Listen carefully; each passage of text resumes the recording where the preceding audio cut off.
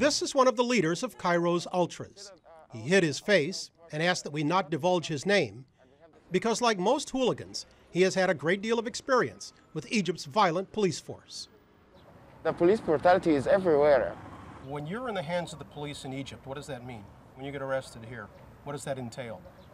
You'll disappear forever. You'll die. The worst options only. The worst options? Mm-hmm. Torture? Yes. Commonplace? Anything. Anything is possible. You see the police are firing tear gas canisters? Journalist Sharif Kudos grew up in Cairo. He has been covering the revolution since it began. This is typical of what's been happening in the revolution for the past 2 years. There's clashes in downtown Cairo, there's tear gas. It sounds like there's shotgun bullets as well. It's the kind of mayhem that in Egypt has become commonplace.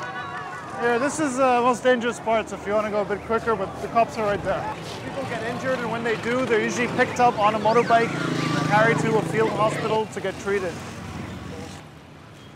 This bridge behind us is called Asr Nil Bridge. It leads directly into the heart of Tahrir. And this was the site of one of the fiercest and largest battles on January 28, 2011 against the police. The ultras and soccer fans were key to that battle because they were on the front lines.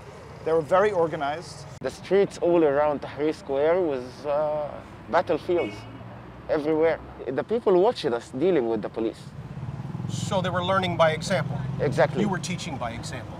We broke this rule that the police are the most strong thing in Egypt and you cannot mess with them. We broke this rule.